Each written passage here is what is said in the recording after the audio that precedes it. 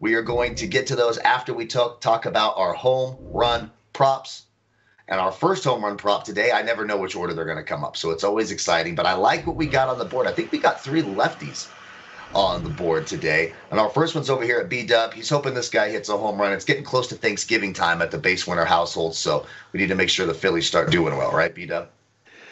Oh, yeah, because I've been on the Braves all year, and now it looks like I'm going to the Dodgers. I don't know if I'm going to be welcome here at the house that I'm doing the show from. I just got to keep it on the down low, I guess. But as far as for me, it was tougher today to find value on the card with the home run props. But the first thing I do when I do this is I look at last 365 days home run percentage for a pitcher, and so then I kind of try to pick the teams off of that. And if you look at Verlander, and this is kind of I don't know, he doesn't have much of a body of work, but he's got something at least in the last 365 days, 3.7% home runs per plate appearance. But I think logically and betting over the years with Verlander, that could be an Achilles heel, especially the last couple of years of giving that long ball up. But look, and so I said, well, I'm going to see who the Phillies got here on this versus I guess splittedness. Kyle, is that a word? But you're at home versus right-handed pitching. And last 365 days, Harper's had 50 games where this has happened. He's hit a home run in 17 of them. The price should be about $257. I think we get a little bit of a bump because he's facing Verlander. And so I thought that this was on a tight card was probably the best option for a home run prop, Kyle.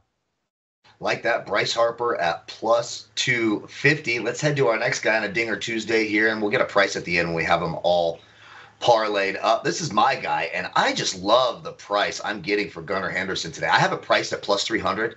I'm getting him at plus 450. When you look at his righty-lefty splits, his OPS over 2 seasons, 25 points higher against righties than it is against lefties. When you flip that over to Jack Flaherty, also lefties 10 points higher than our righties, both over 740. We talked about the weather. We expect some runs. I love this Gunnar Henderson play, and I think I'm getting a great price at plus 450. So that's my dinger pick of the day. And let's head to Corbie's. And you know what? We got a surprise today. It's not Bobby Witt Jr., another guy. I think you're getting a great price because they're facing that lefty. Yeah, I had Bobby Witt up. I decided everyone knew that was coming. So listen, you can go ahead and submit my Bobby Witt into this every single Tuesday if you want to. So we're going to change it up a little. We're going to go Juan Soto 3.5 to 1.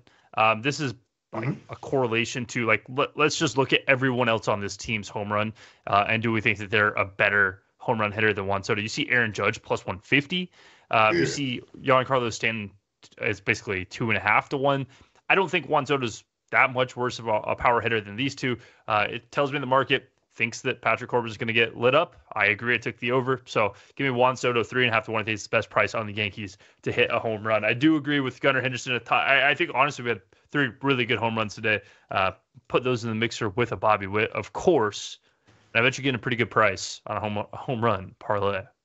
Yeah, B-Dub. So we've got 3 lefties: Soto, Harper, and Henderson. 3 of the best lefties in all of baseball. We put those in the mixer. Do you got a price for us? 78 to 1. I think it's a good opportunity here. I just bet. I just clicked the button there, guys. Yeah, I love the prices, and I want our guy Sean from Australia says, random question: are the A's still moving from Oakland by year's end, wanting to catch some games there? Hopefully, when I come over in a couple of months. Yes, they are going to be in Sacramento, but if you get over here from Australia and you're in Oakland, let the show know. Because we've been wanting to meet up. That's really close to me. I might make a trip down, especially if we can get a Saturday A's game and then a Sunday 49ers game. I would love that. So let the show know, because maybe a meetup out in Oakland. We do it old school ghetto style in Oakland, like we hit the streets. You know what I mean? The MLB show hitting the streets of Oakland. What do we think? Live version of Too Short there for the rap. Oh, yeah. We went to the bar and had a drink together. It was one of the coolest moments of my life. Again, allegedly that happened. I jumped over a railing and said, "Hey, player, I'm a player for life."